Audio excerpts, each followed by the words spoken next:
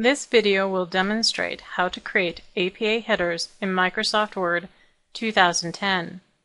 Double-click in the header area on the title page of your document. Under Header and Footer Tools, place a check mark next to Different First Page. Click on Header and choose Blank 3 Columns. Click on the middle Type Text and Delete.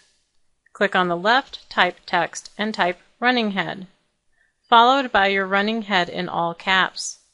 Your running head, not including the words running head, should be no more than 50 characters in length. If your running head is long enough to move to the right type text to the next line, place your cursor at the end of your running head and hit delete until the right type text moves back to the first line. Click on the right type text and click on page number.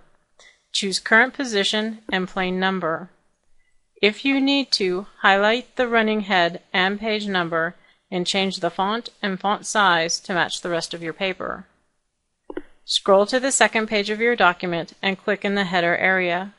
Click on Header and choose Blank 3 Columns. Click on the middle Type Text and Delete. Click on the left Type Text and type the running head in all caps. Click on the right Type Text and click on Page Number. Choose Current Position and plain number. Again, if you need to, highlight the running head and page number and change the font and font size to match the rest of your paper.